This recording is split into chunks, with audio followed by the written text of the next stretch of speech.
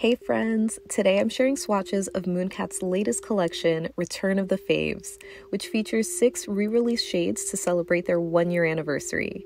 There's 2 multichrome flakies and 4 magnetic polishes in this collection, so I have a combination of both sunlight and indoor/studio light swatches for you today, so let's just get into them. Starting with the multichrome flakies, the first one I'm sharing is Supervillain, the 2.0 version of Bebop, which features black multichrome flakies in a clear base that shift from indigo to purple, and there's also some small holographic glitters in here. So I unfortunately don't have the original Live Love Polish versions for proper comparisons for these, but looking up some swatches online, I think the colors are more or less the same. It's really just reformulated. So onto the formula, I found it to be a little bit thick, which I imagine is because it is just absolutely packed with those flakies. It did give good coverage on the first coat, like it wasn't sparse enough that it can be a topper, but you'll definitely need at least 2 or even 3 coats to make this fully opaque. I'm showing 2 coats here since I didn't think I needed a 3rd coat, but I also just didn't want to apply a 3rd one to avoid it getting even thicker. Formula aside though, this one is super sparkly and I really love the colors and the holo in this. The other multichrome they brought back is Jam Session, which has been fittingly renamed to Dragon Scales. So this one is a black multichrome flaky in a clear base that shifts from magenta to lime green and gold, and it also has those small holographic glitters as well. So since it's the same formula as Supervillain, I pretty much had the same experience with this polish and application where it was a little thick because of how packed this is with the flakies and glitters. I was able to get away with 2 coats here, but again, you might need a 3rd to cover up any bald spots. I also didn't find these to dry down textured or difficult to remove, but to be fair, I removed my swatches immediately after, so I could see some flakies potentially sticking to your nail if you wore them for longer. This one was also super sparkly, and I think it has an even more vibrant multichrome effect than Supervillain, but maybe that's just me. Now onto the magnetics. The first polish I'm sharing is Smokescreen, which is the 2.0 version of Stellar Halo.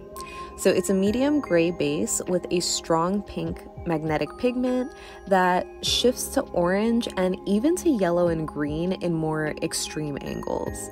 And it also has these tiny micro holographic glitters as well.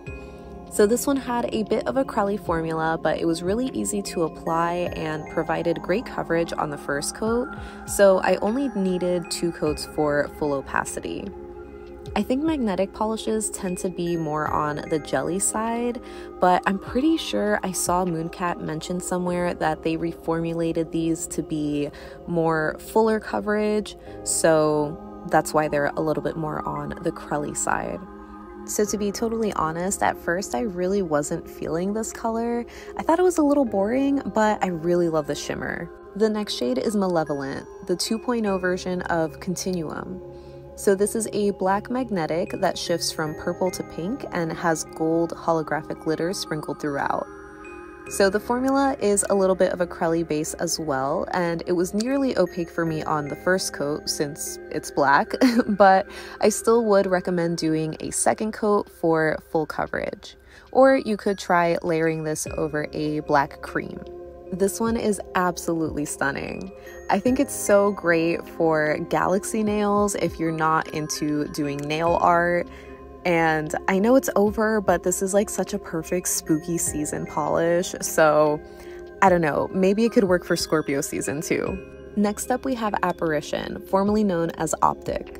So this is another black base magnetic polish, but this one has a subtle blue shimmer and a silver magnetic pigment. So like the last polish, this one had a really nice formula that was smooth to apply and nearly full coverage due to the black base, but I still did 2 coats for full opacity. So like I mentioned with Malevolent, I think you could definitely do 1 coat of this over a black cream and it'll look really nice. It just won't have the same depth, but it'll at least save you some time, especially if you want a full magnetic mani. So this ended up being a surprise favorite for me. At first, I kind of thought it was too simple. I don't know, it just didn't really wow me, kind of similar to Smokescreen, but I just really love that silvery blue shimmer in this black base. But of course, I saved my absolute favorite for last. This is Velvet Rose, the 2.0 version of Crystal Rose.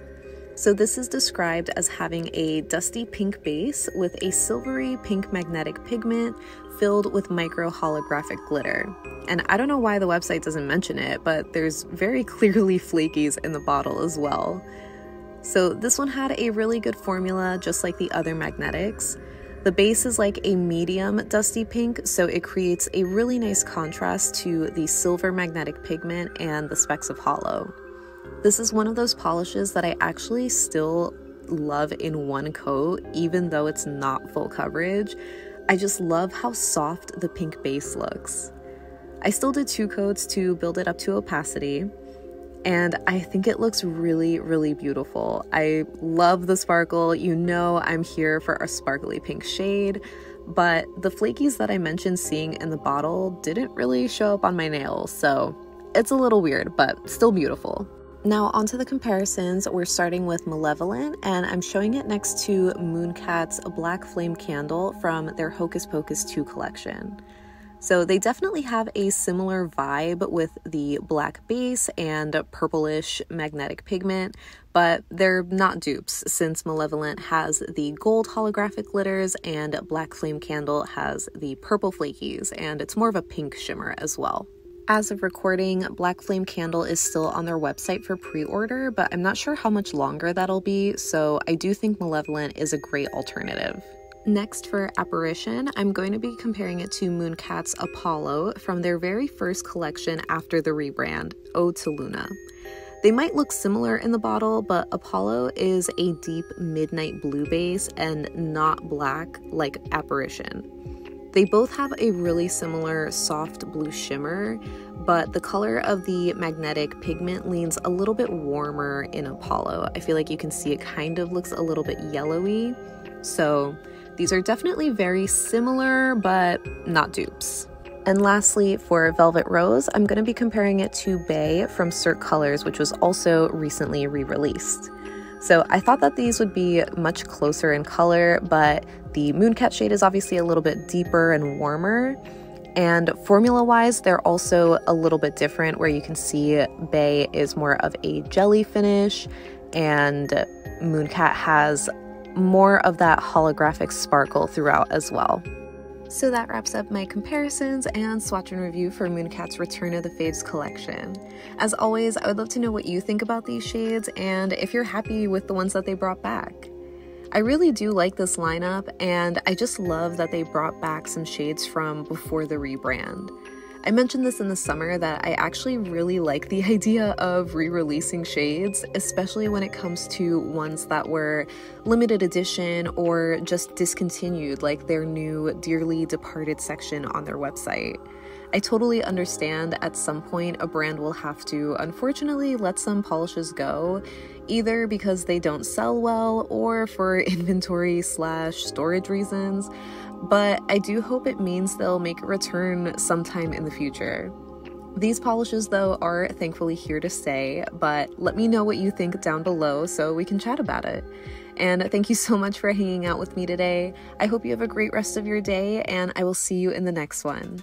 Bye!